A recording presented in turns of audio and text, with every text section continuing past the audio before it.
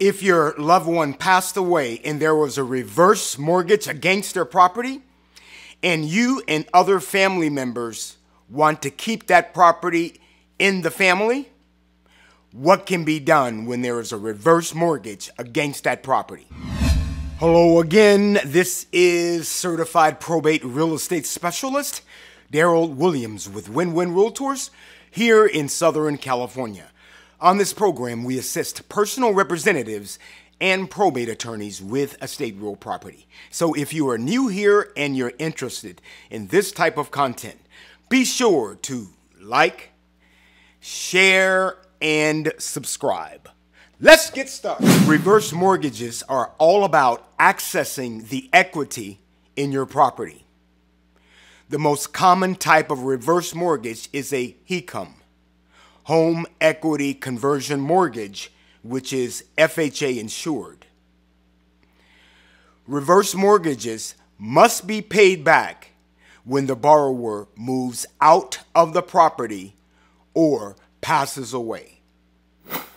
Seniors choose reverse mortgages because they do not have to make any monthly payments. The equity income payments to them supplements their retirement income, and seniors get to keep their homes as long as they use it as their primary residence and they do not move out of that property. Reverse mortgage borrowers are obligated to maintain things like repairs, maintenance, insurance, property taxes, homeowners association dues, etc. If these items are not maintained, that reverse mortgage becomes due and payable. So, can the heirs keep a house when a reverse mortgage borrower dies? In most cases, the heirs will have to do one of three things. They'll have to buy the house. Basically, they will need to go and secure another loan in order to pay off the reverse mortgage loan. They'll need to sell the deceased person's house in order to pay off the reverse mortgage loan.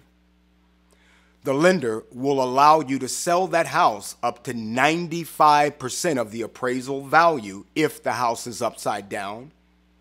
And in some cases, an heir may be able to purchase that house for 95% of the appraisal value. The heirs have the option to sign what's called a deed in lieu of foreclosure, which simply means to sign over the title to the lender so they can avoid foreclosure. Those are the main options that the heirs have when dealing with a property that has a reverse mortgage on it. When a loved one passes away, the heirs should immediately notify the reverse mortgage lender of that loved one's death. The reverse mortgage lender will immediately send out a due and payable notice to the deceased person's address, and the heirs have 30 days to respond with their intentions as it relates to that property. Are they going to sell it? Are they going to buy it? What's their plan? The lender will also assign an appraiser to determine the value of the subject property. It is critical that the heirs keep the lender informed as to what's going on. The lender will extend efforts or the time for efforts to sell that property up to a year. Question of the day: do you currently have a reverse mortgage on your property? If so, what are your instructions to your heirs when you pass? Let us know in the comments below. If you've gotten value from this video, be sure to like, share, and subscribe. I'm Daryl Williams. This is Win-Win Realtors TV. If you have any questions for me, my contact information is in the description. This video has been for information purposes only. It is not legal advice. I am not an attorney. If you need an attorney, please consult one.